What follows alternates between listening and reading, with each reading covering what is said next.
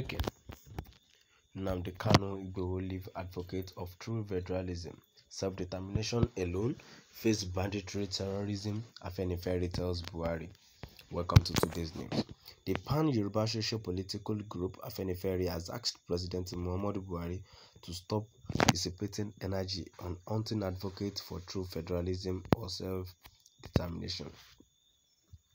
Ajayi, who was reacting to the president's declaration that the government has discovered sponsors of Sunday IGBOHO and NNAMDI KANU, said that Afenifere felt that the government should concentrate on putting a stop to banditry and terrorism rather than dissipating energy on hunting those who are advocating for the true federalism or self-determination.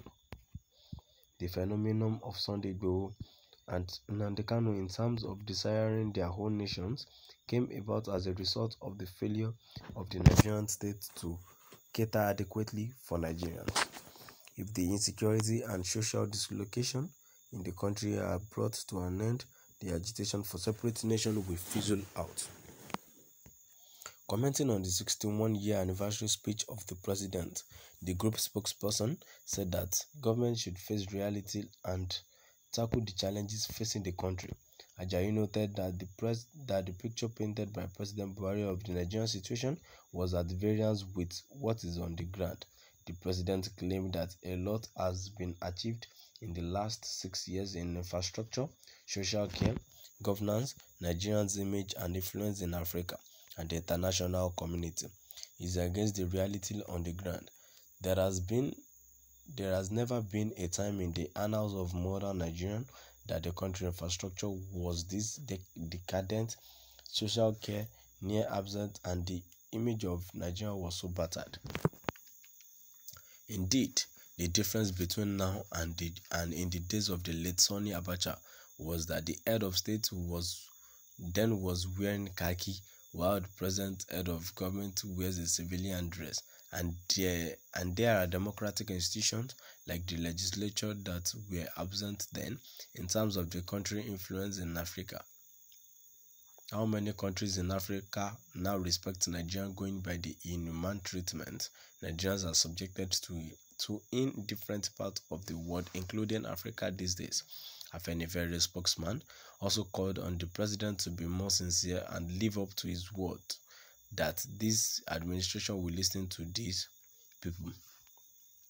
Quoting President Buhari, where he said that we shall continue to serve the country, listen to all and protect our democracy and country, Ajayi said that there are many instances in which the Buhari-led government has shown that the people did not matter. Some instances that can be immediately cited were various court judgments that the government spawned once these judgments are not in the favor, various agreements it reached with trade unions and it failed to honor, and government policies that the people kicked against, but the government went ahead or tried to go ahead to impose them. According to Ajayi, the greatest area in which the government has failed in recent times is in the area of security. Whatever infrastructure government put in place, it is only those who are alive and in good condition that can enjoy these things. But how can those who have been killed, kidnapped, or maimed by terrorists enjoy those infrastructures? The president is thrilled to say that his government is putting in place.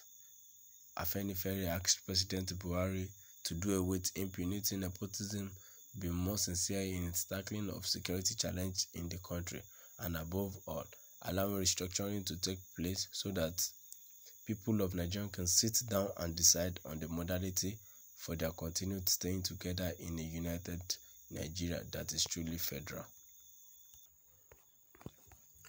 The pan-Yoruba socio-political group Afenifere has asked President Muhammadu Buhari to stop dissipating energy on hunting advocates for true federalism or self-determination.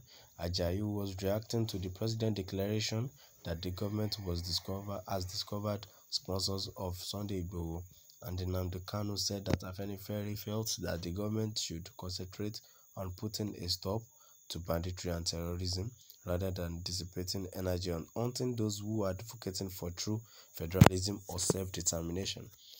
The phenomenon of Sunday IGBOHO and NNAMDI KANU in terms of desiring their own nations came about as a result of the failure of the Nigerian state to cater adequately for Nigerians. If the insecurity and social dislocation in the country are brought to an end, the agitation for separate nations will fizzle out. Commenting on the 61-year anniversary speech of the president, the group spokesperson said that government should face reality and tackle the challenges facing the country. Ajayi noted that the picture painted by President Buhari of the Nigerian situation was at variance with what is on the ground. The president claimed that a lot has been achieved in the last 6 years in infrastructure, social care, governance. Nigeria's image and influence in Africa and the international community is against the reality on the ground. There has never been a time in the annals of modern Nigerians that the country infrastructure was this decadent, social care near absent, and the image of the country was so battered. Indeed, the difference between now and in the days of the late Sani Abacha was that the head of state then was wearing khaki, while the present head of government wears a civilian dress, and there are more democratic institutions like the legislature that were absent then. In terms of the country's influence in Nigeria, how many countries in Africa now respect Nigerian going by the inhuman treatment Nigerians are subjected to in different parts of the world, including Africa these days? I have a few comments here that says, Buhari is the most useless president in the world today. Take it or leave it. Someone here says, Mr. Buhari is killing an ant with a sledgehammer and fighting the elephant with ordinary cane. Another comment here says, God bless you, wise old man that always speaks for voiceless masses like me, who has no access to reply. This old vampire called a president of a nation, who is always chasing rat, while his house is on fire. Another comment which I have here says, thanks, you have never disappointed anyone that follows your releases. For our tomorrow, you are giving your today in saying truth to power.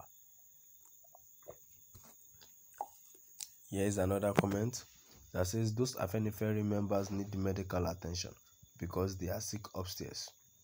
Definitely, the person that says this is an Hausa man. And I have another comment here that says, banditry, terrorism, kidnapping, herdsmen, secessionists are all problems facing Nigerians today, and God willing, the government should tackle them simultaneously. I hope the government would listen to this. I have another comment here that says, Buhari, if I were you, I will serve myself this embarrassment and whose, but due to Buhari is inhuman, having the face of human being, but consciously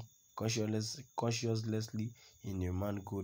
Go down wicked and evil leader, whoever at Tufakwa. And this will be the end of our today's news. Thanks for listening and have a nice day ahead.